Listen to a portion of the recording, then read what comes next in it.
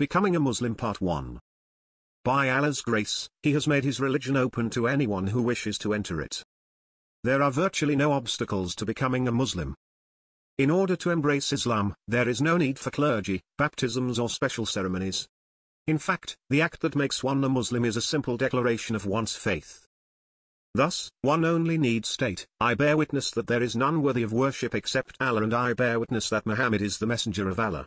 Upon stating these sentences, one enters into the beautiful brotherhood-sisterhood of Islam, a brotherhood-sisterhood that stretches from the time of Adam until the last days of this earth. In this chapter, there shall be a discussion of some of the details concerning the testimony of faith. In addition, there shall be a discussion of other actions that are mentioned in connection with the act of becoming a Muslim. This shall be followed by some laws related to one's state before becoming a Muslim. The testimony of faith, there is none worthy of worship except Allah. A person becomes a Muslim by testifying to the truth of the statements, there is none worthy of worship except Allah and Muhammad is the messenger of Allah. Since this is a testimony or bearing witness to the truth of something, it must be a public proclamation, or, in other words, not something hidden within oneself but, instead, conveyed to others. A possible exception to this would be when one fears immediate death upon displaying one's Islam. Otherwise, one is expected to openly profess Islam even if he may face some opposition or hardship along the way. Such was the example of the Prophet, peace and blessings of Allah be upon him, and his companions. Ibn Abu Alis wrote, the Prophet, peace be upon him, has made it absolutely clear that a person is definitely not a believer if it is claimed that he believes in the Prophet, peace be on him, but he does not profess it with his tongue, even though he can. Ibn Abu Alis, Volume 2, pages 471. The translation used here is a pre-publication copy of Muhammad Abdul Ansari, trans, Commentary on the Creed of At-Tahawi by Ibn Abi Alis, Riyadh, Ministry of Higher Education, 2000. For the sake of the page numbering, the published version from Muassasat al-Risala will be the work referred to. This profession of the tongue plays a threefold role. It is first a statement of a fact. One is testifying that he recognizes the truthfulness of that statement of faith. This would be analogous to a person giving testimony in a court of law. All he is really stating is that those are the facts that he believes to be true. Second, though, it is statement of commitment to that fact. It is an admission by the person that he intends to adhere to the requirements and guidance of what he has testified to. Third, it is a public proclamation that the individual has now joined the fold of Muslims, accepting all of the rights and responsibilities that such implies. Muslims know that the key to paradise is the statement, there is none worthy of worship except Allah. Yet many Muslims simply rely upon this statement and believe that as long as they have said it, nothing will harm them. Because of this mere verbal statement of the testimony of faith, they think they will be granted paradise. However, the mere saying of the statement is not sufficient for salvation. In fact, the hypocrites used to say, I testify that none is worthy of worship except Allah, and yet Allah describes them as liars and says that they shall abide in the lowest abyss of the hellfire. Obviously, there are some conditions for any testimony, but in particular for this testimony to be accepted by Allah there are some particular conditions. The conditions of the testimony of faith are well known and discussed in numerous works. See, for example, Hafi ibn Ahmad Hakimi, Marij al-Qabul by Shah Salam al-Wusul il-Ilm al-Uzul fi al-Tawhid, Beirut, Dar al-Kitab al-Ilmiya, 1983, Volume 1, pages 307 to 315. Abdullah ibn Jibreen, Al-Shahadatan, No City or Publisher Given, 1990, pages 77 to 86.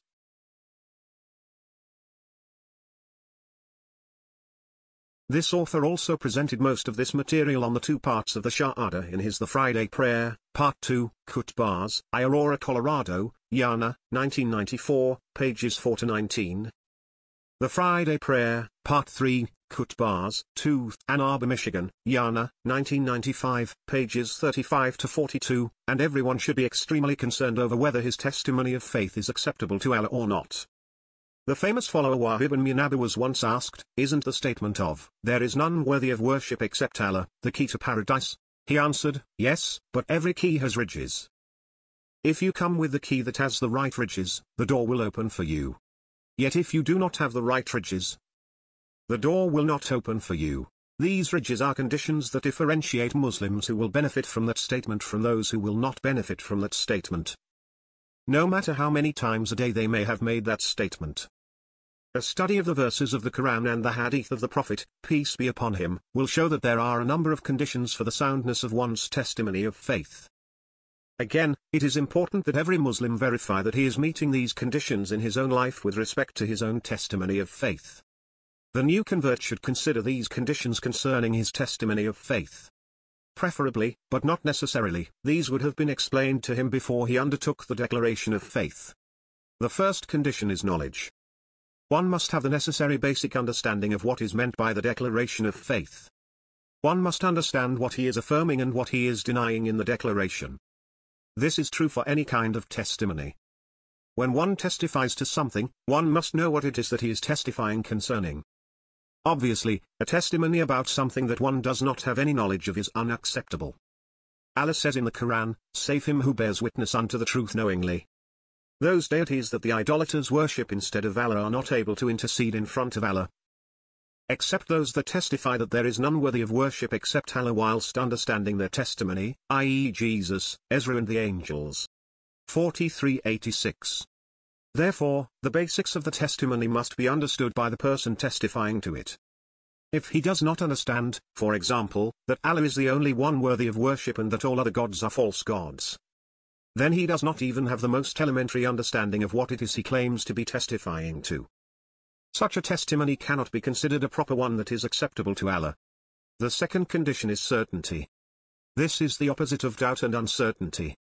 In Islam, in fact, any kind of doubt concerning anything confirmed in the Quran or the Sunnah is equivalent to disbelief. An exception to this is related to the case of ignorance where one is doubtful about something, and is not aware that it is proven in the Quran and Sunnah. Once the person then knows that something is definitively confirmed in the Quran or Sunnah, there is no excuse for him to have any doubt about it. One must, in his heart, be absolutely certain of the truth of the testimony of faith. One's heart must not be wavering in any way when one testifies to the truth of there is none worthy of worship except Allah. Allah describes the true believers as those who have belief in Allah and then their hearts waver not. Allah says, the believers are only those who have faith in Allah and His Messenger, and then do not pollute their faith with doubts and strive in the way of Allah with their wealth and souls, not holding back on anything. Those are the ones truthful in their faith. 49:15. Similarly, the Messenger of Allah, peace be upon him, said, no one meets Allah with the testimony that there is none worthy of worship but Allah and I am the Messenger of Allah. And he has no doubt about that statement, except that he will enter paradise. Recorded by Muslim. On the other hand, Allah describes the hypocrites as those people whose hearts are wavering. For example, Allah says, those who ask the Messenger, peace be upon him, for permission to stay behind from striving for the sake of Allah not to participate in jihad are the hypocrites who do not believe in Allah and the day of judgment, and whose hearts are full of doubt about the sacred path of Allah. In their doubt they waver, confused, and they are not guided to the truth. 9:45. The third condition of the testimony of faith is acceptance.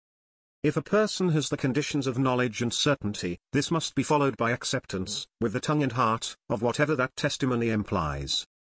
Whoever refuses to accept the testimony of faith with all of its implications, even if he knows that it is true and is certain about its truth, is a disbeliever. This refusal to accept is sometimes due to pride, envy or other reasons.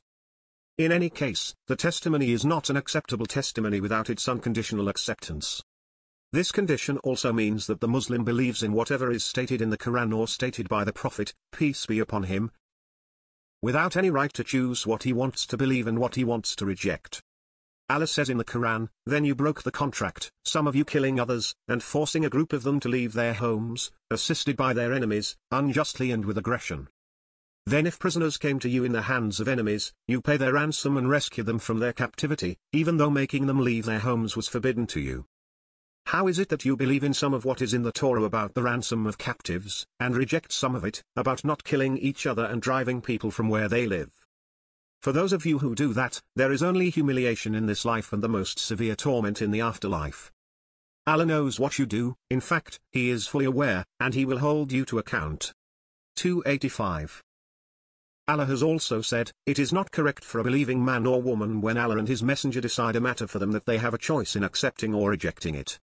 Whoever disobeys Allah and His Messenger has clearly deviated from the straight path. 33-36. The fourth condition is submission and compliance. This implies the actual physical enactment by deeds. This is one of the main meanings of the word Islam itself, the submission to the will and commands of Allah. Allah commands this in the Quran: return to your Lord by repentance and righteous actions and submit to Him, before the punishment comes to you on the day of resurrection. Then you will not find anyone from your idols and families to help you by rescuing you from the punishment. 39-54. Allah has made it a condition of faith that one submits to the command of Allah and His Messenger. Allah says, what these hypocrites claim is not true. Allah swears by Himself that they will not have real faith until they refer for judgments to the Messenger, during his lifetime, and to the sacred law after his death. In every disagreement between them, and are happy with the Messenger's ruling, without feeling hatred about it, or doubting it, and accepting it completely and faithfully, outwardly and inwardly. 465. This does not mean that the true believer never falls into sin. Indeed, true believers do commit sins. But as long as they recognize that what they did is not correct and it is inconsistent with their obligation of submitting to Allah, then they have not violated the soundness of their testimony. The fifth condition is truthfulness as opposed to hypocrisy and dishonesty. This means that when one says the testimony of faith, he is saying it honestly, actually meaning it. He is not lying when it comes to his testimony of faith or simply trying to deceive or fool anyone. The Prophet, peace be upon him, said, no one bears testimony to there being no one worthy of worship save Allah, sincerely from his heart. Except that Allah makes the hellfire forbidden for him. Recorded by Al-Bukhari. The sixth condition is purity or making this testimony of faith solely for the sake of Allah.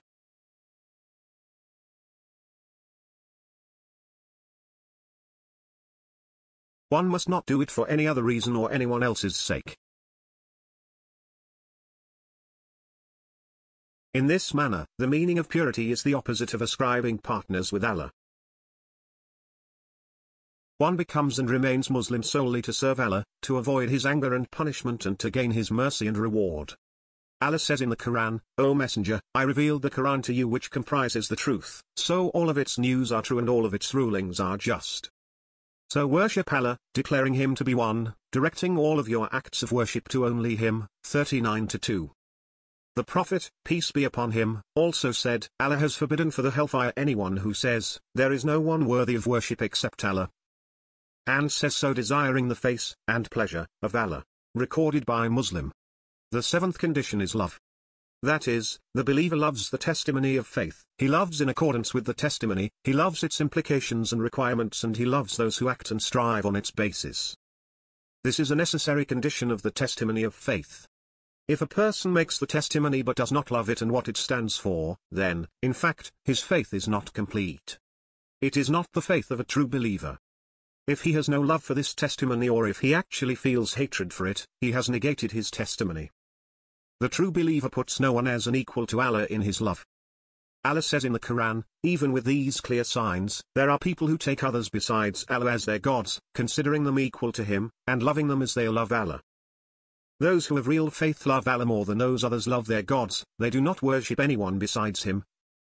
And they love Him in hardship and in ease, while those others only love their gods when things are going well. When things go badly, they call on Allah alone. If the wrongdoers could see with their own eyes the punishment that waits in the afterlife for those who worship others with Allah and commit sins, then they would know that all power belongs to Allah alone and that He is firm in punishing those who stubbornly rebel. If they saw this, then they would not worship anyone with Allah. 2-165. Elsewhere Allah says, say O Messenger to the believers, if their fathers, sons, brothers, wives and relatives, the wealth which they have gained, the trade which they want to grow and fear its reduction, and the houses which they like to live in are more beloved to them than Allah and His Messenger and striving for His sake, then they should wait for the punishment that Allah will send down upon them. Allah does not make it easy for those who disobey Him to do actions which please Him. 9-24. An eighth condition is that the person who states the testimony must deny every other object of worship. Although that is clear in the words of the testimony of faith, it does not seem clear to everyone who makes that testimony. Therefore, it needs to be mentioned explicitly. In Surah Al-Baqarah, Allah reminds Muslims of this important aspect of the testimony. The testimony of faith is not merely an affirmation but it is both an affirmation and a negation. Allah states, "No one is forced to enter the religion of Islam, as it is clearly the true religion and there is no need to force anyone to believe in it. Truth stands clear from falsehood. Whoever rejects all those things that are worshipped besides Allah and frees himself from them, and has faith in Allah alone, has held on to the strongest rope for salvation on the day of resurrection and which will never break. Allah hears the statements of his servants, knows their actions and will reward them accordingly." 256. The ninth condition is that the Muslim adheres to the testimony of faith until he dies. This is a must if the testimony is to mean anything in the hereafter. One cannot rest on his laurels of what he may have done in the past. No, indeed, the declaration of faith must be his banner until death. Allah says in the Quran, "O you who have faith in Allah and follow his messenger, be mindful of Allah as you have been commanded, by following what he instructs you to do, and by staying away from what he prohibits you from doing. And be thankful for his favor, holding firmly to the religion he has given you, so that when you die surrendering in devotion to him." 3-102. Finally, the testimony does not have to be in the Arabic language or with specific terms, but it must be very clear as to the exact meaning and purport of what the person is saying. In a hadith, some people embraced Islam by saying, "Sabana," meaning they had entered the faith of those who were called Sabia, which was a term of the people of ignorance for the Muslims.